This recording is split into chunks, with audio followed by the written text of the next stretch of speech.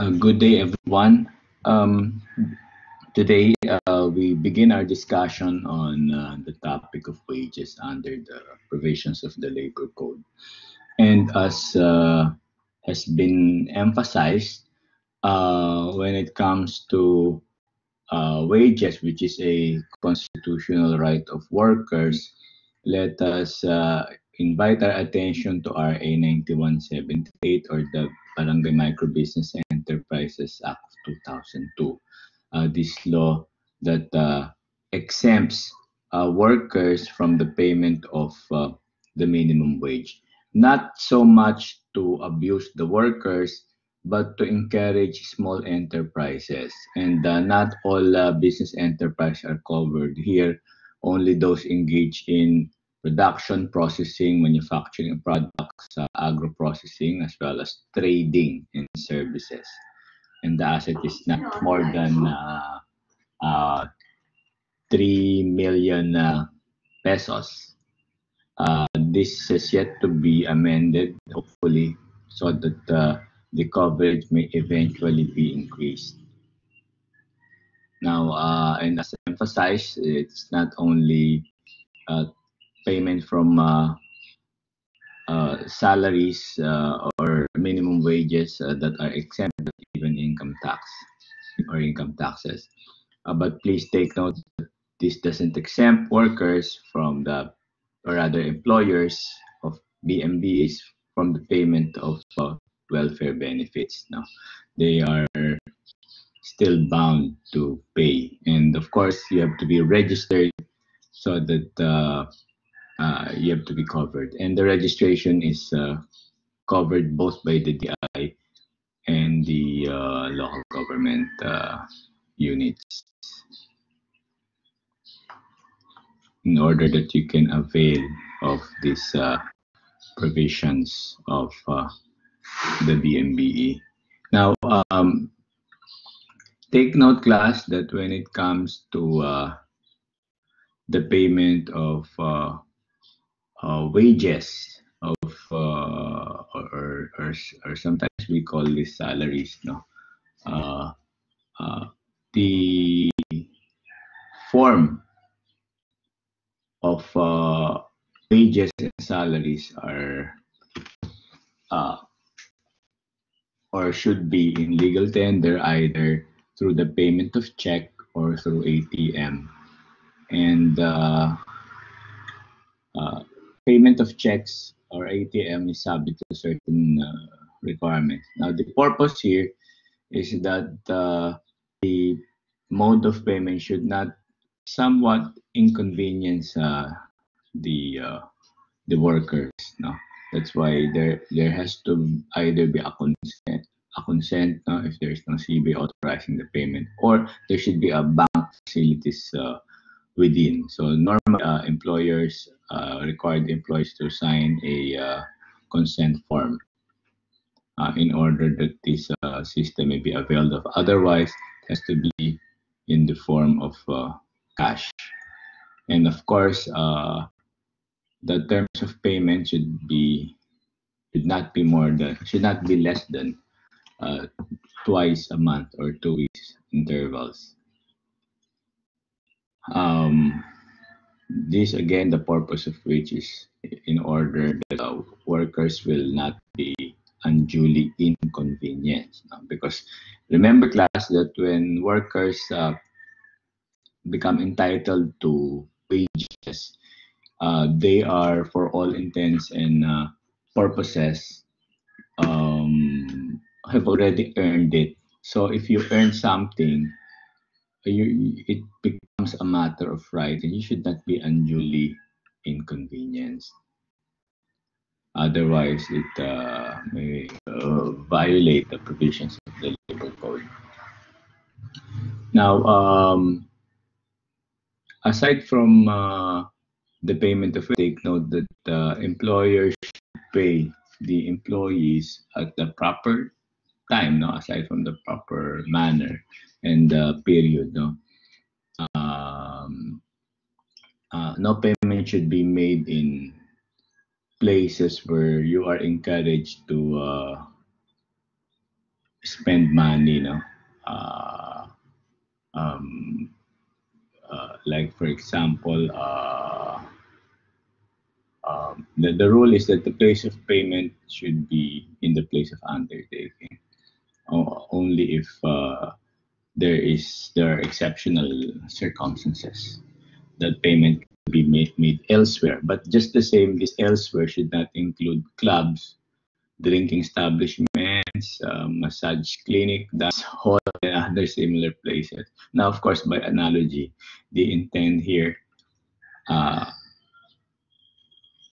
pertains to places that um, should not encourage workers to spend their money.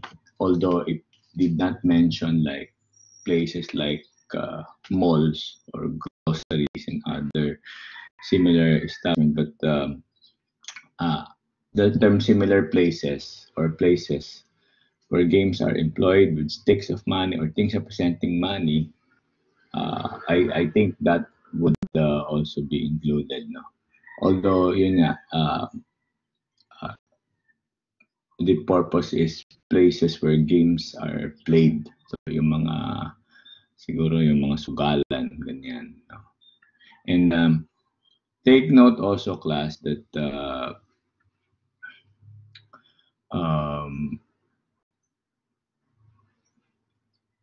the employers aren't supposed to interfere with the way uh, uh, employees would like to dispose of their wages. So they cannot encourage them uh, in, uh, to either engage or invest their money somewhere else. That is also prohibited, and we call that non-interference in the disposal of wages. Likewise, the practices of withholding wages and kickbacks, no? Halimbawa, you work at the personnel and you tell the employees, oh, may commission ako dyan, ah. I have commissions. That should not also be allowed, no? Um, Otherwise, that would uh, violate no the right of workers. And take note that the payment of wages should be made direct to the employee. So what happens if, for example, the employer, there are employers who have entered into loan transactions and you'd like to ensure that you will be paid? Can you order management uh, to release the payment to you because your co-employee has an obligation? As a rule, that cannot be done. How about if it's the employer himself who has a loan, or rather the employee himself who has a loan with the employer? Can you immediately do that? Again, as a rule, deductions are not allowed. However, if it is authorized in writing, yan, that is the instance that may be allowed. Or if the payment is made to another person also by a court order. Now, this is very common in cases of support. So, there are instances where a case may be filed against a parent who doesn't want to support. And if the court orders that parent to pay the wages,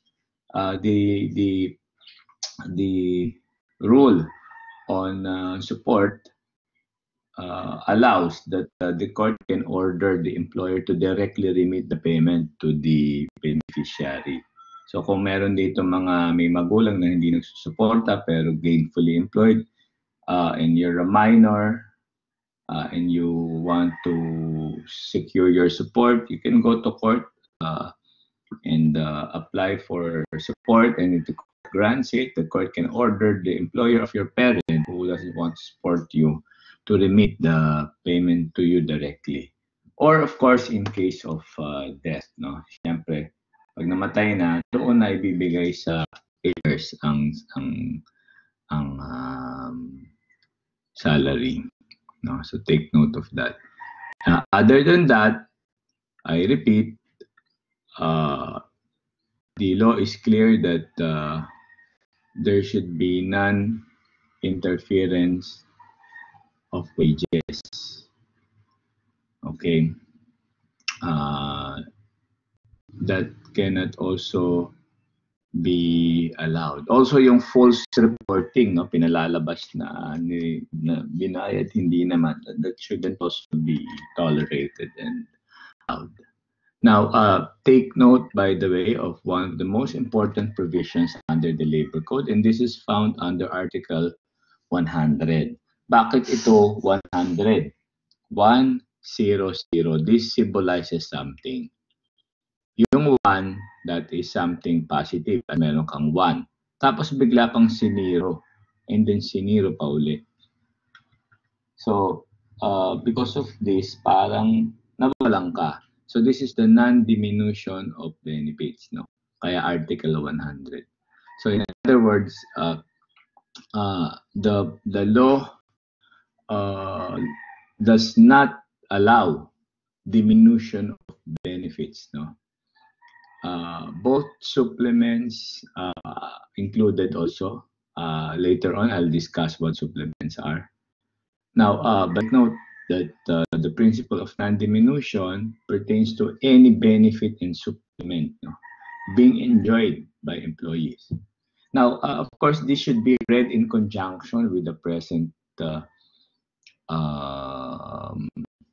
situation. There's a memorandum or advisory issued by DOE that allows employers and employees to agree to the suspension of certain benefits because of the pandemic. Now, this is an extraordinary situation. That's why somehow, in a way, no, this Article 100 is somehow being suspended, although there are issues here. But then again, to my mind, because of the extraordinary circumstances, and provided that the employers are not exploiting that labor advisory, that labor advisory is as good as a measure. Notwithstanding the fact that this is a mandate of the Constitution to protect the workers and to afford them full protection. Now, what are supplements? Now, the supplements, by the way, before I forget, take note also not the benefits that are included here are not just the salaries and wages, but it also includes other social welfare benefits. Now, what are these supplements and supplements? Now, supplements must be distinguished from facilities. Now, supplements, if you strictly look at the definition, pertains to extra remuneration or special privileges given to the workers over and above ordinary earnings or wages. These supplements can be considered as such as long as these are solely for the benefit of the workers. But if this form of supplements is actually beneficial to the workers, but mainly beneficial to the employers, then it's no longer considered supplement, but this would be regarded now as facilities. In which case, facilities, which are items of expense necessary for the laborers and his family's existence, would no longer be considered part. I'm sorry, I'll rephrase. No, when you talk supplements, so supplements are necessary for the workers everyday existence. So ibig sabihin, whether they work or not, this should benefit them. Now, and this extraordinary earning should be for their account because whether work or not, they need this. So for example, yung mga meals, no? Meals can be regarded as supplements, therefore they are chargeable to the workers' benefits. Rather chargeable to the workers' wages. Why? Because whether they are employed or not, they need this. No? For example, nga, food. So if there is a little food subsidy, as long as it's reasonable, uh, for example, ang average na meal is 100. And then yung 50 sinubsidize ng employer, yung 50 chinarge employee, that is allowed. Why? Because whether they work or not, they have to eat. Now, yung facilities, this is different.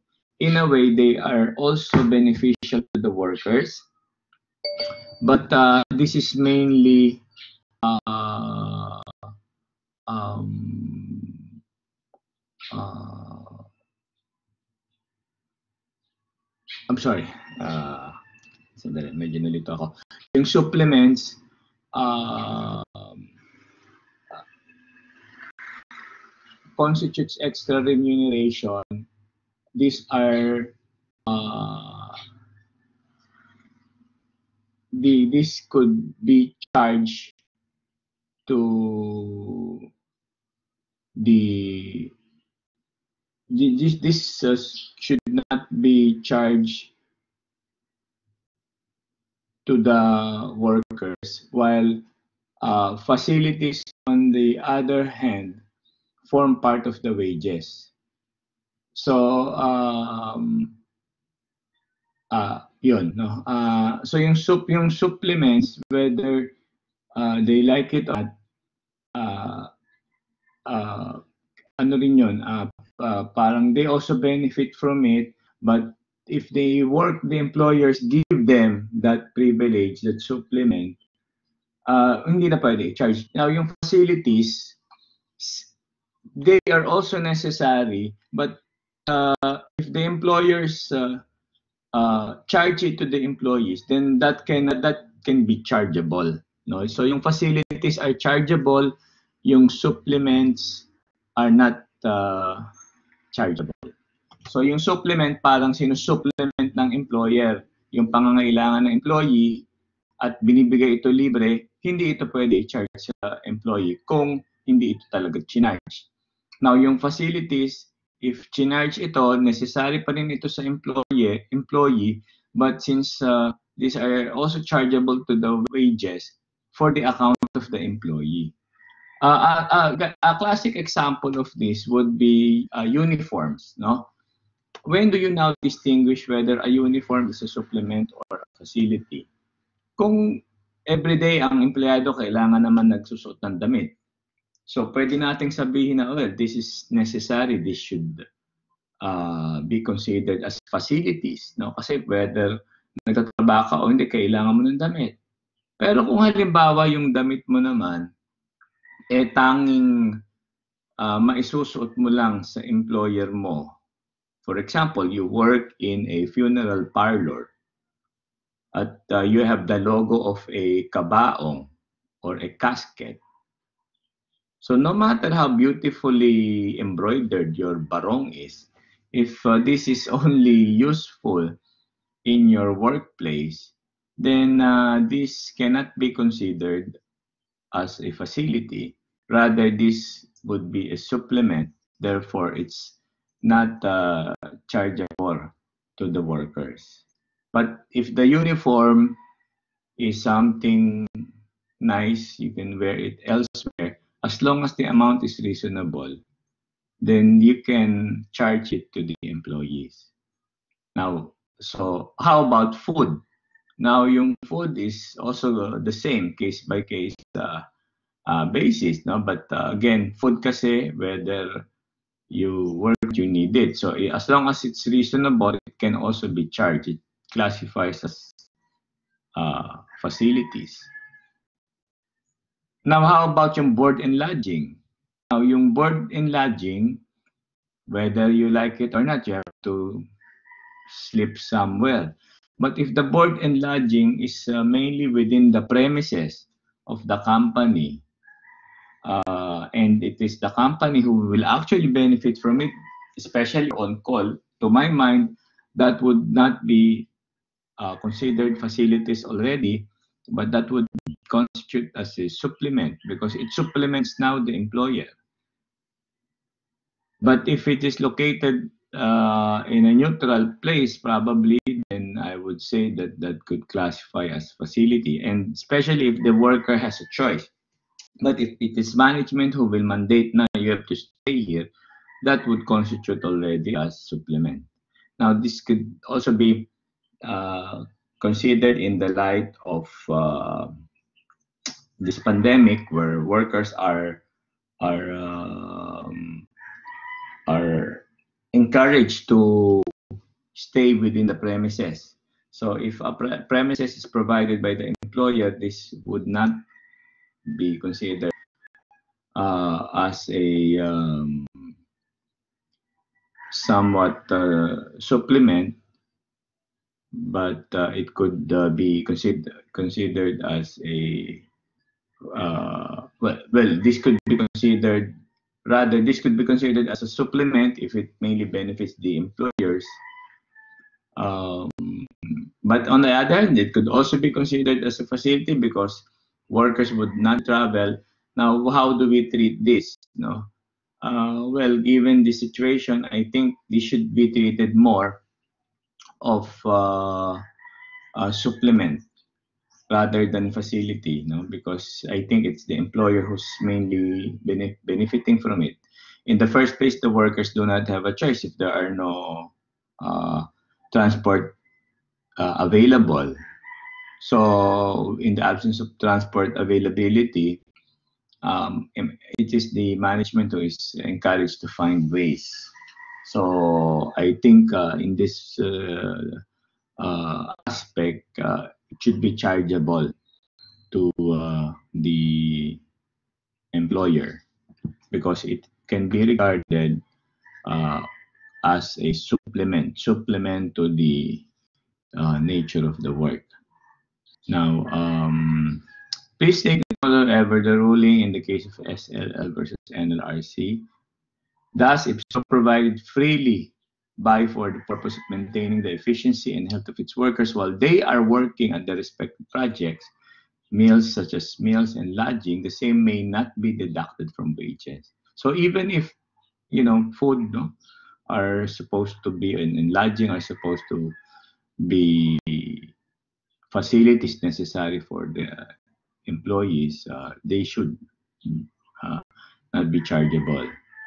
And also, before the value of facilities can be deducted, following requisites must be present. No proof of such facilities that are customarily furnished by the trade. Second, the provision of deductible facilities must be voluntarily accepted in writing. And this is crucial, no?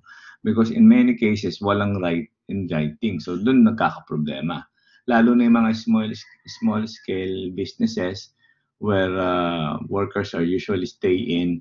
Later on, sasabihin nila, bababa sa minimum wage ang sahod namin.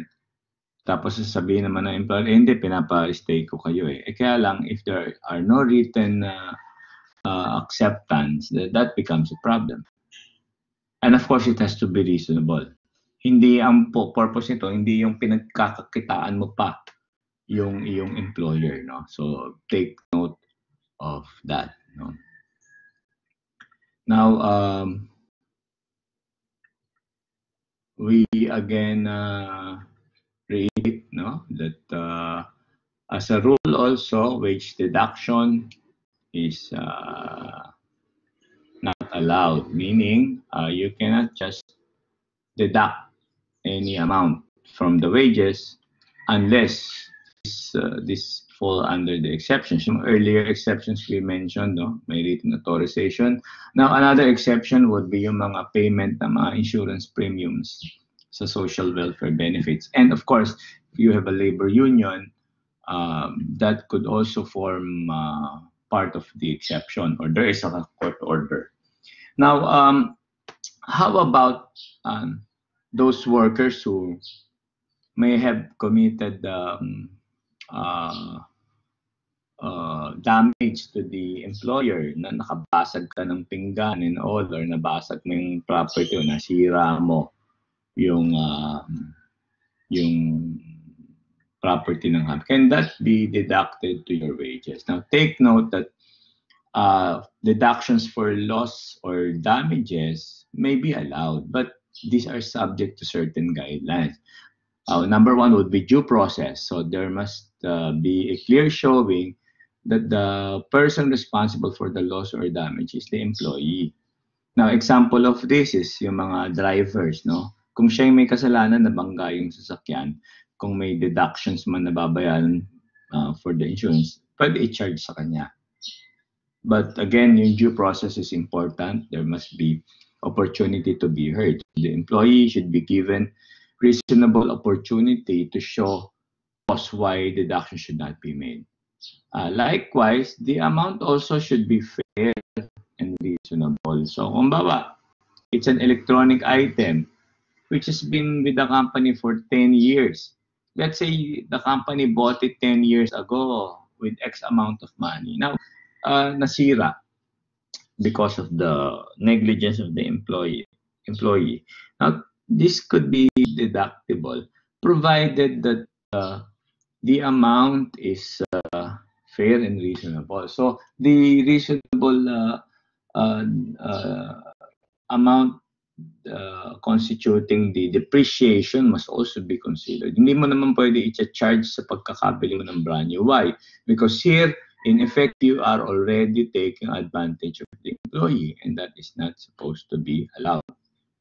So remember, afford the workers full protection. So that is what is important.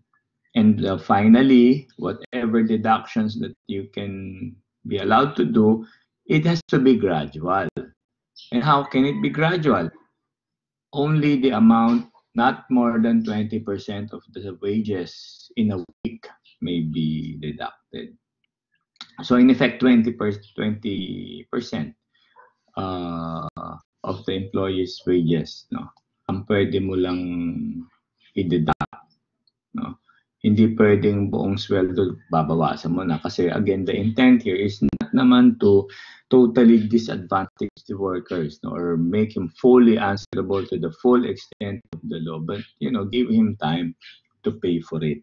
So that's why there's this 20%, no. And of course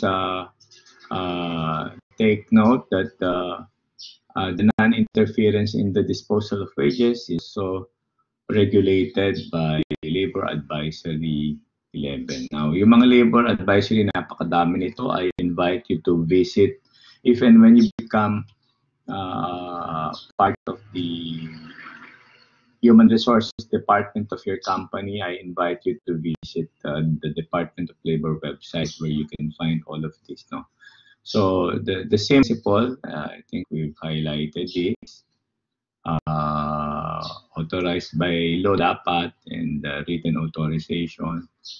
Now, ito yung medyo importante rito. Meron kasi mga employers na nagre-require, no, ng mga cash deposits, no, yung mga security agency. Kasi anong purpose nito? Yung mga guards, siyempre binibigyan mo ng barel. Paano kung basta-basta nanakawin or pawawalain and all? So, kailangan din protected ang management. And under this advisory, pwedeng deductan din sila ng cash deposit. No? Pero, not also more than 20%.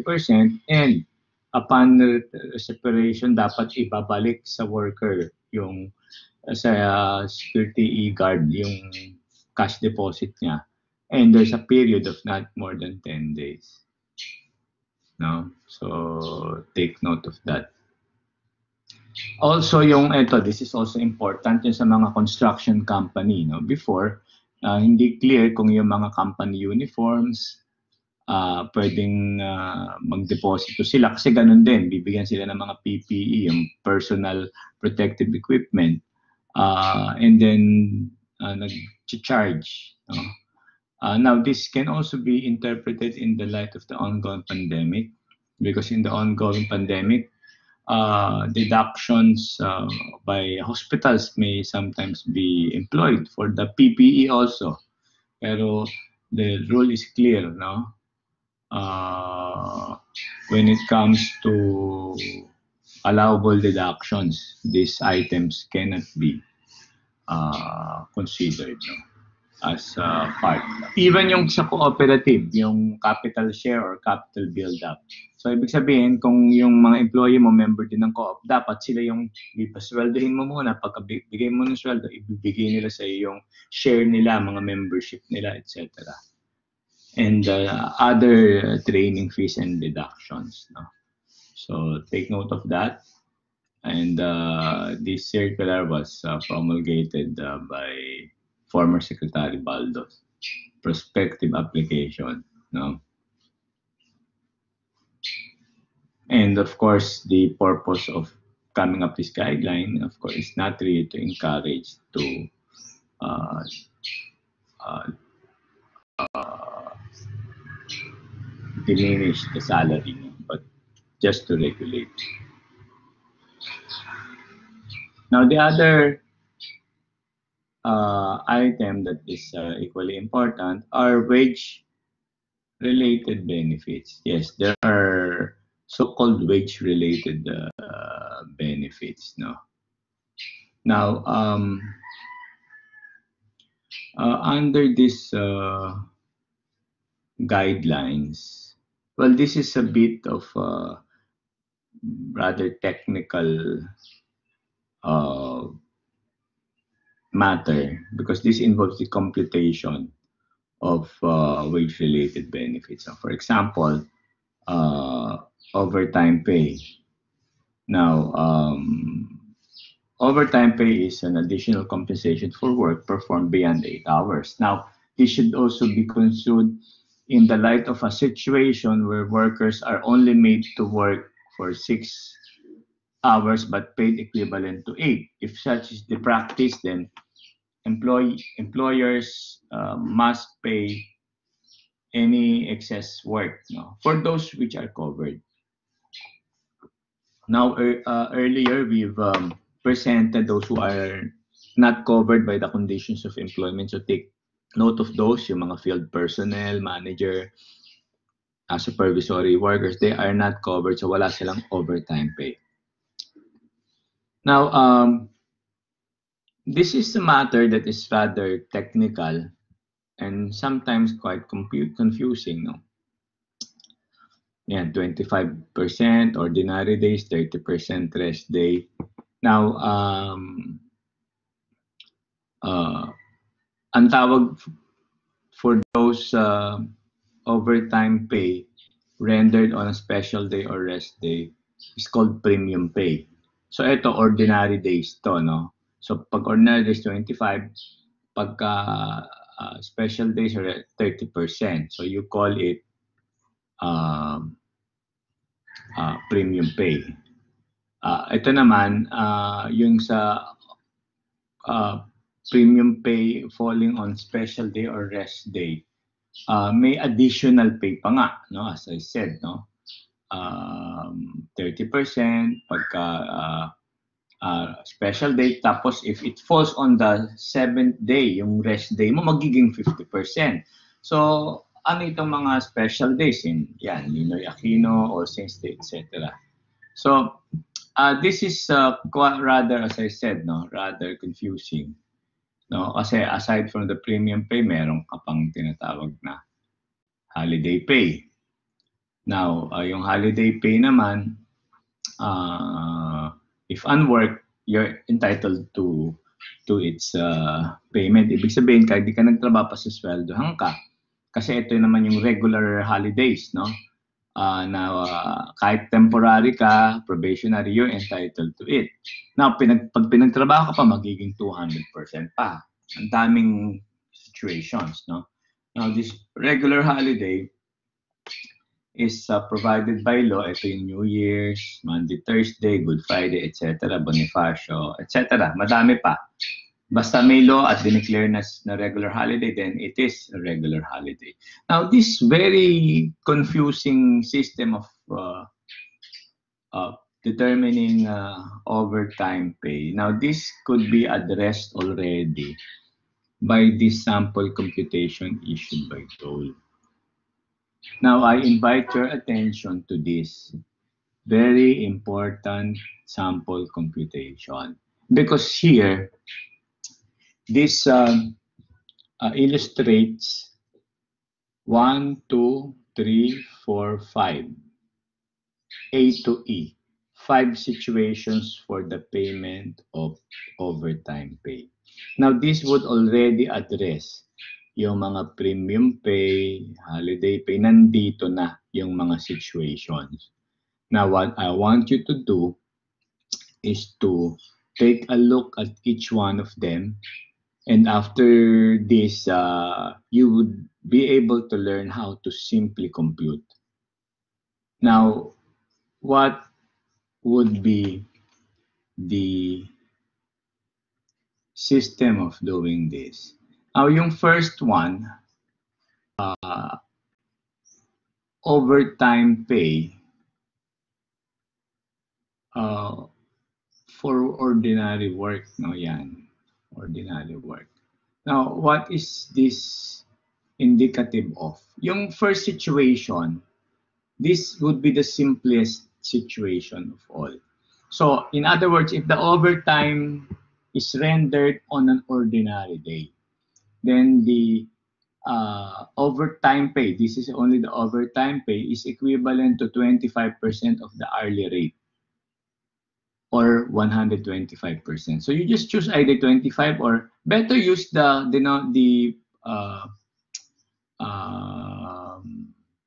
multiplier 125% or 1.25. So in other words, what you do is to compute for the hourly rate. So here in this example, 89 pesos per day divided by 8. So the hourly rate is 11 pesos more or less. Now this 11 pesos, you just multiply it by 1.25. And the result will be 13 pesos. And that would be the hourly rate. Now this applies in an ordinary situation.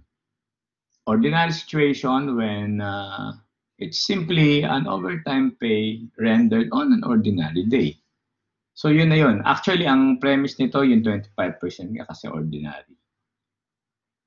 Now, the second situation presented is an overtime service rendered for work on a rest day. Ito yung rest day mo or non-working special holidays. These are days that are declared by the government as no work.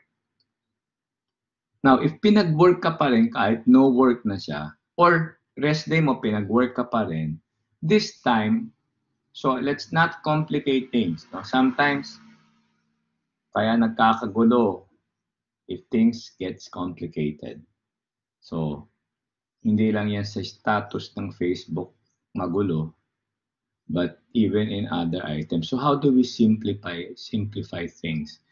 So if in the first one we use 125%, this time kung it falls on a day, which is also your rest day or non-working day, then we simply use 169% or 1.69. Wait lang class, I'm trying to, ayaw atang gumana nitong pencil. So, ayan, 169%. 169% or 1.69. So, take notes of that, no? Ayan, 169. So,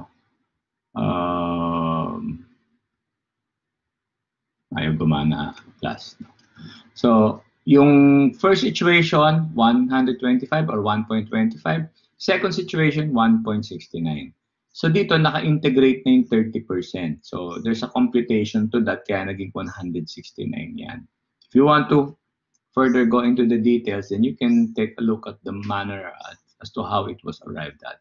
But the more important point here is the 169. Third situation, overtime pay for work on a rest day, which is also non-working special holiday. So rest day mo na, naging non-working day pa siya dahil bumabagyo, pinagtrabaho ka pa. Now, if that be the case, so meron tinatawag nga ng mga premium pay, which we earlier discussed, etc. Now, again, things will be complicated kasi 30% of the hourly rate plus may ano ka pa, may 50% ka pa, etc. And all that. This time, just don't complicate matters. We use 195%. So sa first one, 125. Sa second one, 169. Sa third situation, 195 or 1.95. So you just, again, get the hourly rate, multiply it by 1.95%, then you get the hourly rate for overtime pay rendered on a rest day, which is also a special holiday. Okay, so this is the third situation. But there is also that fourth situation. And what would that be? Your overtime pay is rendered not only on your, I'm sorry, the overtime pay, the fourth situation, is rendered on a holiday or a regular holiday. Now, if this be the case, pinagtrabaho ka pero regular holiday, remember sa regular holiday, 100% ang bibigay sa'yo kung hindi ka magtrabaho. Pero kung magtrabaho ka, 200% na. Now, there's also some form of computation. Overtime pa. So, may 30% ka pa. So, here, instead of 195%, the multiplier used is 260%. Yeah, yung gumana na. So, yung isa, 195. Yung isa, yung isa, 169. Yung isa, 125, no? So, itong fourth situation, 260% or 2.6. So, these are very important items. Why? Because sometimes if you're the employer and you do not look at the figures, you look at the result, patrabaho ka ng patrabaho. Ikaw naman, instead of complaining as an employee, before you complain, then you look at also the computation. Kasi imagine, pag nagtrabaho ka ng regular holiday, ang sweldo mo, 260% is entitled ka sa overtime pay. That's a lot of cash. Imagine if your hourly rate is 100 pesos. So instead of being paid just 100 pesos, magiging times 2.6. So almost 300. And imagine kung ang, kasi remember, ano na yun,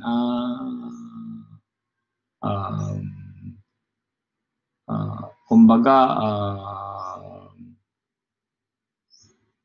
kung ano yung hourly rate mo nun, yun na yun dahil in excess there, you're not supposed to work so overtime na siya. So kung 8 hours ka nagtrabaho, times 8 siya. So ganun kalaki. So before compelling your workers to work their asses, sorry for the word, you have to reflect on the cost, no? So kaya merong cost analysis, although I think this is covered by another course in accounting, ano. So now the fourth situation is, well, the highest of them all. If it happens to be your rest day and it's also a regular holiday and you are made to work on your regular holiday, what happens to that? Well, this time, take note that the percentage that you need to pay would be equivalent to 338% or 3.38. So almost times 4, no? Or times 3, almost times 3.5. So kung 100 yan, 100 pesos ka, instead of being paid 100 pesos per hour, you'll be paid 338 pesos. And imagine if you were made to work for 10 hours. So for one day, you will be paid 3,380. Now, 3,380 for an ordinary wage earner is a lot of money. Although, of course, if you are a lawyer, well, you can charge a consultation fee for as low as 1,500 to as high as 10,000 pesos probably, or 5,000. Um, but of course, uh, well, that requires also a lot of things, no, before you become a lawyer. But if you're not yet a lawyer, you're a worker, the 3,000 pesos per day spells a lot of difference, no. So that's why, again, if you end up working um, in the HR department of a company, then these things you have to take into account. Hindi yung, hindi, pabayaan mo sila magtrabaho, etc. Why? Because, again, this could translate into um, a lot of expenses for the company. Siyempre, kung ikaw naman yung nasa management, you have to be considerate and take into account the interest of your company. No? Now, I have a question. Suppose these percentages, management decides to give higher. For example, on ordinary overtime pay, gusto niya 50% ang ibigay. So instead na 125%, more than that, gusto niya 250% time ang denominator. Can that be possible? Of course, we go back to our discussion on standards that anything over and above, and as long as it's for the benefit of the workers, that is better. And that is permissible. That is why stipulated overtime rates are allowed, as long as they are over and above what is provided for by law. Take note of that. No? Now, how about what are the incidents, no, related to these other monetary wages? Well, there may be instances that you will be absent, no, prior to a holiday. Now, there are consequences to that. No? For example, the day before the holiday, nag-absent ka na without pay. Even if you ask for that, that has consequences. Why? Because the purpose here is to discourage naman employees to take advantage of the holidays. Lalo na kung makikita nilang long weekend, di na sila magtatrabaho. Pagka ganun ang ginawa mo, hindi ka na entitled on the holiday pay, no? Unless you work on the regular holiday. So take note of that. Otherwise, yung mga workers, hindi na naman na magtatrabaho. Take note that the policy of the state is not just to protect the workers, but also management, di ba? Sabi nga natin, industrial peace. Now, also, employers shall grant the same percentage of the holiday pay as the benefit granted by other competent authority, whichever is higher, no? Because, for example, naka-leave ka dahil may maternity leave ka, babayaran ka pa din. It's as if pumasok ka kasi entitled ka naman sa leave na yun. Or where the day prior to holiday is a non-working day in the establishment or scheduled rest day, hindi mo naman kasalanan yun kung naging holiday bago another holiday or rest day mo yun. That's different. You should also be entitled to pay. Now, there are instances, no, yung Holy Thursday and Good Friday. What are the indications of this? Well, if there are two successive holidays, you also do not absent yourself. Kasi magiging 3 araw ng bakasyon mo yun. No? So if that be the case, you will not be paid for both. No? If you absent on the day immediately preceding the first holiday. Unless you work on the first holiday, in which case you are entitled to a holiday pay on the second holiday. Naintindihan?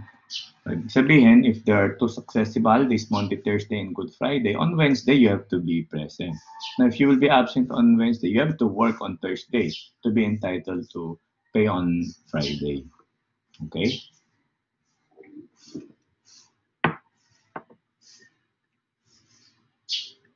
Now, another related monetary benefit is the night shift differential. Now, aside from what we have computed on the excesses, etc., uh, if the work rendered is between 10 p.m. and 6 a.m., do not forget the so-called Dracula doctrine. In which case, what is this not Dracula doctrine?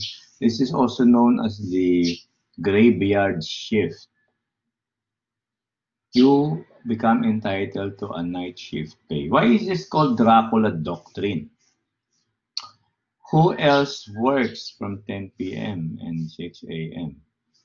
Well, generally only Dracula works between this period, no?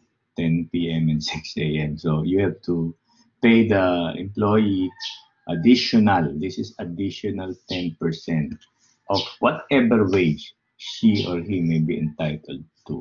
So kung overtime na yun, plus 10%. Kung hindi naman siya overtime, 10%. And this is common to those who work in call centers, no, where they have to render service between this period. Now, maybe a question that would arise here would be those who work from home. Would they still be entitled to this? Now, if there's a way to monitor, lalo na call center, kahit work from home ka, in my opinion, the worker should still be entitled. No? Kasi yung oras naman, there's a time stamp. Lalo na kung obviously the hours rendered or the jurisdiction service, are functional only within this period. Meron pa rin. But that should still be a given. Now, another related monetary benefit that the workers are entitled to is the service incentive leave. And what is the service incentive leave? Now, those workers who rendered at least 1 year are entitled to a 5-day leave with pay. Now, ito, assuming walang mga leave credits na ibinibigay ang management, because if there are leave credits that are given and it also is equivalent to 5 days or even more, then that leave credits take this place. Now, the more interesting question is, does the worker really need to work for 1 year to be entitled? Well, at the onset, generally, yes. But suppose the worker resigned or is removed from work within that same year. Hindi niya pa natapos yung 1 year. Entitled ba siya? Now, again, in my opinion, considering that the 5 days presupposes a 1 year service, by analogy, if the worker already rendered service for at least 6 months, so meron na siyang 2.5 na na-earn. So remember, earned benefits. So yung 1 year, nakakalahating taon ka na, may na-earn ka na ng 2.5.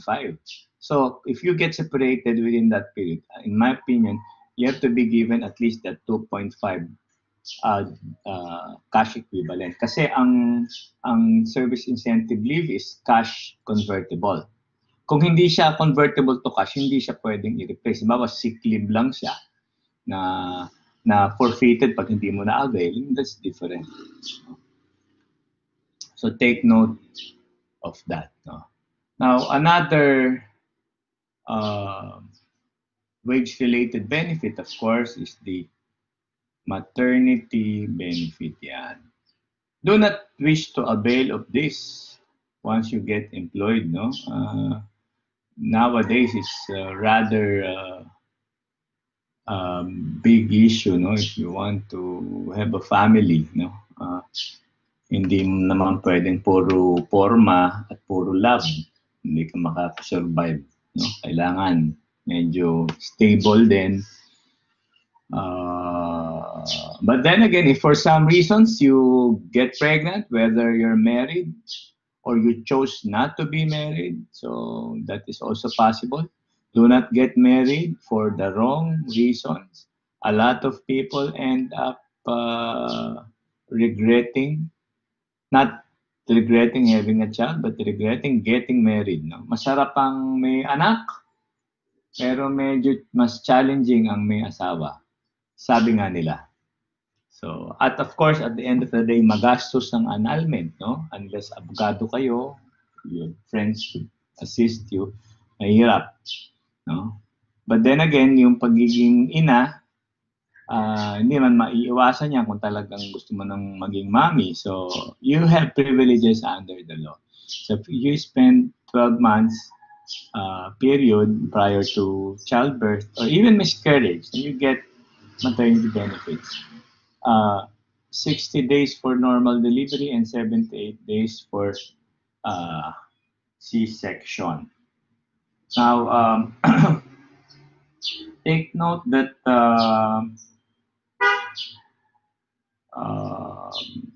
there are efforts, no, to expand the maternity benefits in the Philippines. No, there are laws that have been passed to include or rather to increase, no, and by reason of which on May 2019, Republic Act 11210, no, or an act increasing the maternity leave period to 105 days have been effected, no. So for this purpose, there is this labor advisory implementing the Republic Act 11210. So I invite your attention to, I'll be sending a copy of these rules, no, which practically increase the coverage of maternity benefits and even solo parents, no, whether you work in the private or public sector. Now, the rule is clear that it is 105 days. So, yung dating 60 days na increase na sa 105 days. No? But regardless of the mode of delivery, and there's an additional 15 days if you're a solo parent. Now, kung miscarriage, it's 60 days. So, na yung dating 60 days na retain, pero sa miscarriage lang. Now here, it is actually the government who will be paying for your maternity leave because this is a form of a welfare legislation. The employer will only advance. No? So ngayon, 105 days na. No? Now, there is also unextended maternity leave. So, pwede yung pang-extend another 30 days, but it will no longer be paid. No? And you have to send the notice to your employer in writing at least 45 days before. No? Now, this is the option given to the mothers. No? Kasi mahirap din naman na maging ina. No? Hindi biro ang lalo na if first time mother ka, mahirap, no? Although may mga mother who don't act as mothers, no? But those who do, talagang it's a big sacrifice, no? Imagine madi-disfigure ka and all.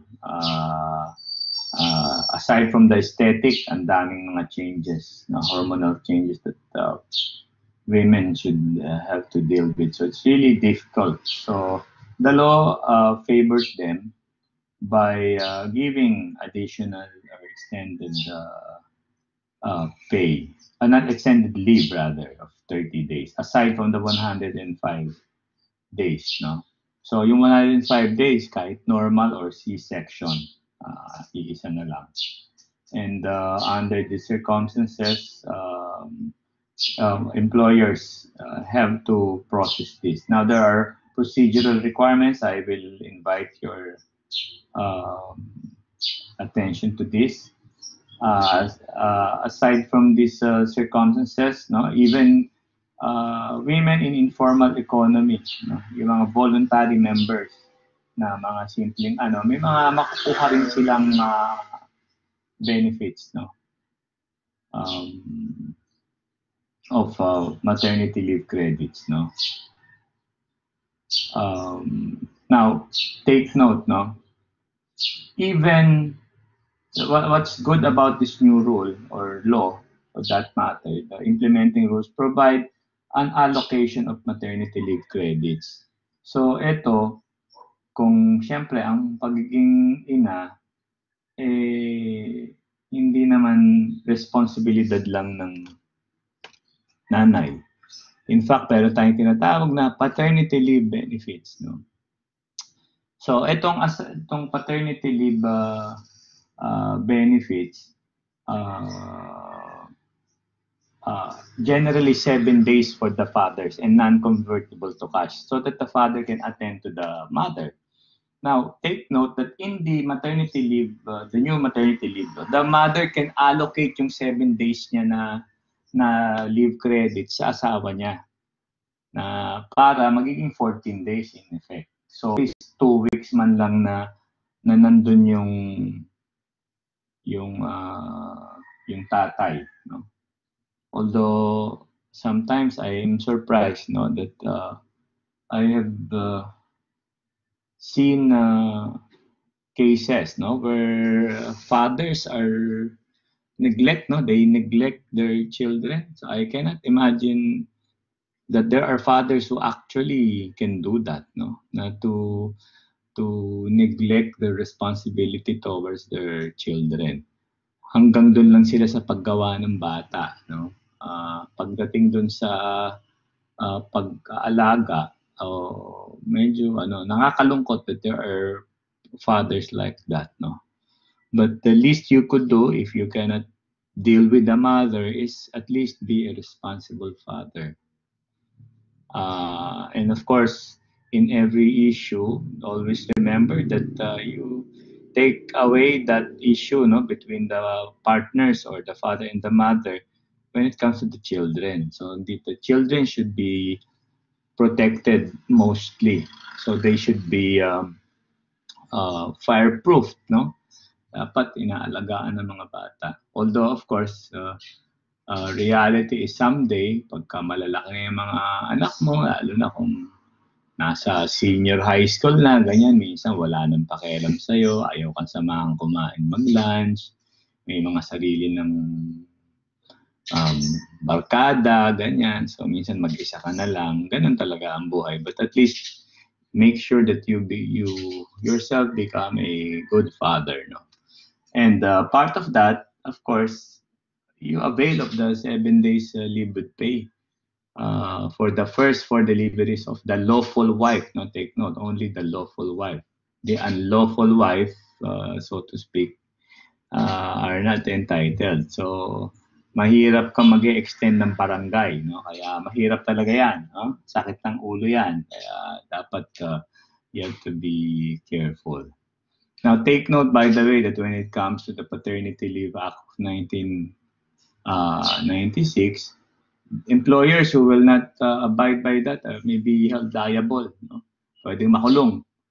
So, hindi pwedeng i-disregard, no, yung kanyang duty. Now, correlatively, when it comes to the amended maternity benefit, ganun din. Meron ding penalty clause na fine of 200,000 or imprisonment of not less than 6 years. So ito mas light, no, sa lalaki. Ewan ko ba bakit ganun ang batas pagka ang naapi ay mga lalaki, ang 30 days to 6 months. Pero pag babae, yung sa maternity benefit, 6 years and below ang penalty to 12 years, no?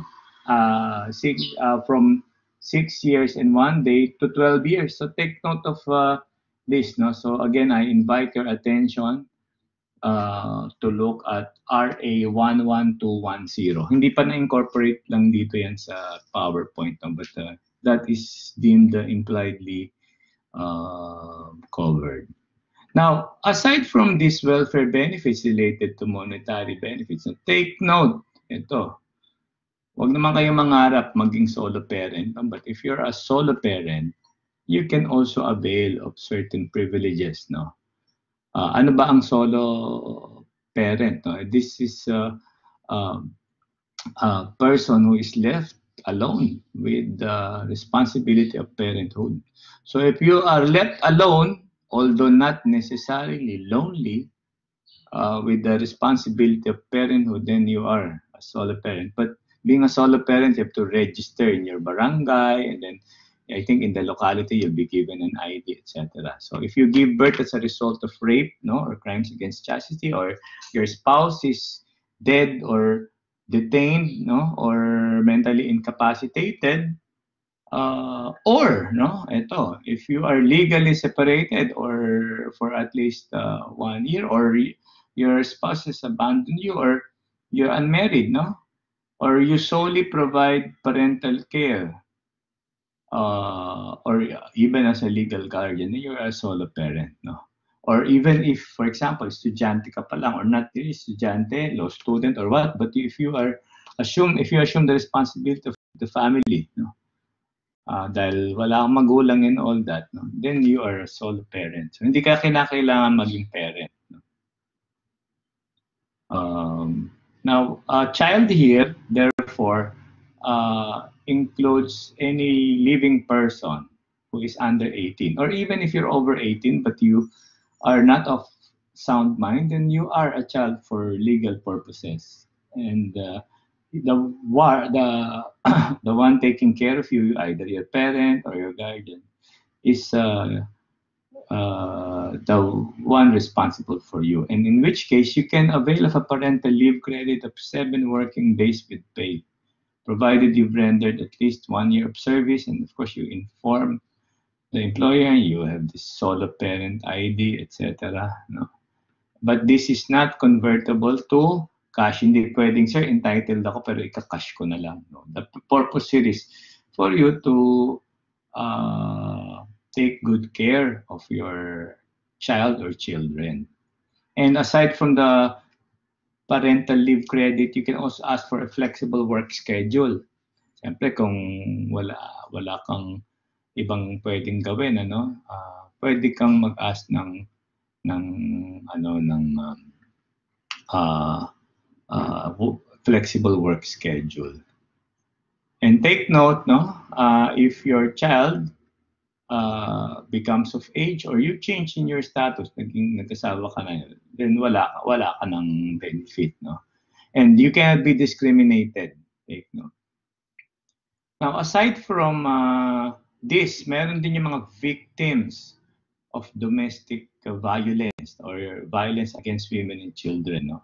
Unfortunately, this law will only be applicable to women and children. So why? Because BAUSI, or the anti-violence against women and children, only protects them. And this brings us to, well, in relation lang as a side issue, in the paper that I defended in my Masters of Law, called for an all-inclusive law that would benefit all victims of domestic abuse, whether you're man, woman, transgender, male, female, bisexual, whatever.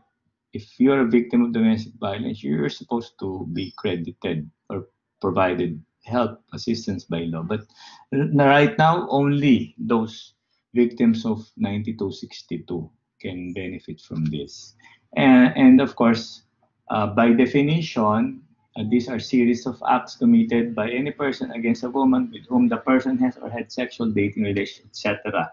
So kahit hindi ka kasal, you're a victim of domestic violence, you're a woman, or even a children and all that, you can be considered as a victim. And if you are a victim, then you are entitled to benefits, equivalent to up to 10 days. No? So take note of this. No? Lalo na kung nakakuha ka ng protection order sa court and all. Tapos takot ka pa rin pumasok dahil yung partner mo, baka abangan ka and all. It could even be extended, and the extension doesn't provide any limit. No? So take note of that. No? And it can only be availed of for medical and legal concerns, and only again in favor of women. No? I am not undermining the rights of women.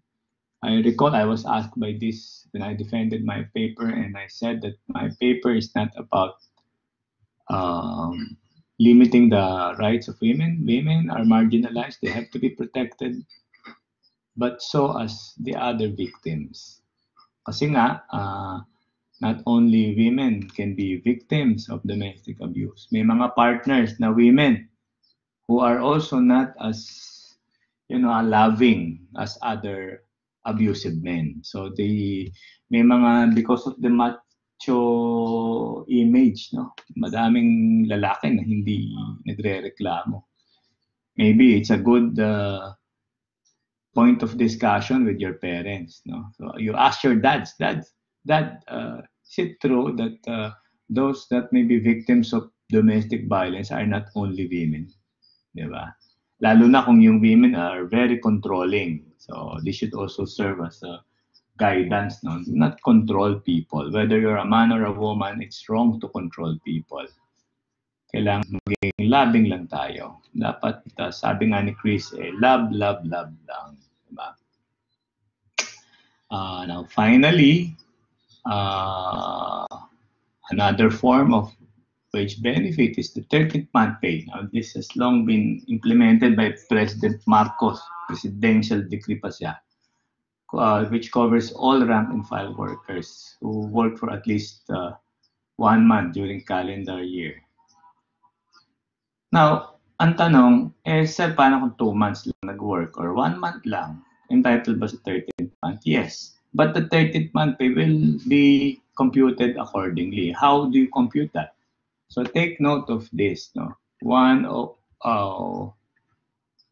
over 12 of the total basic salary. So kung ang salary mo 1,200, 1 over 12, so entitled sa 100 pesos. Kung naka 1 month ka. Kung naka 2 months ka, 200 pesos. So forth and so on. So proportionate ang iyong share. So pag natanggal ka sa trabaho, middle of the year, are you entitled to 13th month pay? The answer is yes. But it has to be computed proportionately. And likewise, take note that in the computation of the basic way, it includes all remunerations or earnings. So all. Ang hindi lang included dyan, yan, yung mga unused vacation leave, overtime, COLA, yan. These are not included, yung mga allowances and monetary benefits as follows. No?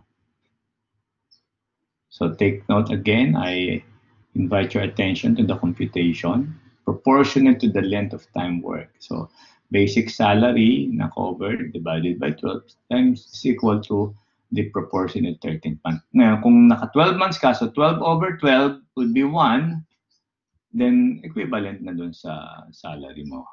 Kaya, ayan, take note of that. No? Total basic salary. Now, lastly, no, there is also this so-called, of course, retirement pay. No? And what is this retirement pay? Of course, if you're retired or retired, as they say, you become entitled. But there are optional retirement and there are compulsory retirement. Now, I'd like to invite your attention to this law. No? Kasi ito, meron na tayo ng Anti-Age Discrimination Act. So you cannot be discriminated by reason of age. But I'd like to really, well, my thesis is that the anti-age discrimination should cover also retirement. You know why we have become so unstable in our system here? Kasi often, lalo na sa Supreme Court, pag naging, although 70 years ang retirement, compulsory, nagpapalit-palit, no? Even if you could still work. Now, given that right now, medyo late ang madaming late bloomers and all that, dapat talaga itong retirement should be extended accordingly, no? To my mind, this retirement should there should not be any retirement cap anymore as long as you can work. It should be given, the option should be given to the worker if you really want to truly protect them. Kasi kahit 60 ka na, but you're still functional, dapat allowed ka pa rin magtrabaho. I hope someday a law will be passed that would declare illegal the capping of a retirement. Kasi kung kaya mo pa magtrabaho eh. So this should be an option not on the part of the employer but on the employee. With exceptions, of course, to those industries that where age is really or where age would really matter. No? For example, construction company. Eh, talaga naman kung medyo 60 na, mahirap na magtrabaho yun. So, now, by the way, is it possible to have an early optional retirement program? Again, we go back as long as it is beneficial to the worker. I mean, there is no law that should prohibit that, no. So kung sa kanya sa industry 50 lang, pwede ka na mag-optional retirement, pwede. O kaya 5 years of service, pwede pa. Okay din. Otherwise, this rule will have to be applied. So optional 60%, at least naka 5 years. Pag walang retirement plan. On 65 kung compulsory. Now, how do you compute the retirement pay? Well, don't complicate things. Just use this one, 22.5 days. That's based on the case of Capital Wireless versus Confisor. So that's the multiplier, 22.5 days per year of service. Now, if there's a retirement plan, as I said earlier, it should not be less than what the retirement law is as amended. So kailangan yon higher than RA 7641. And it should include also some other provisions in proportionate 13th month pay and so forth and so on.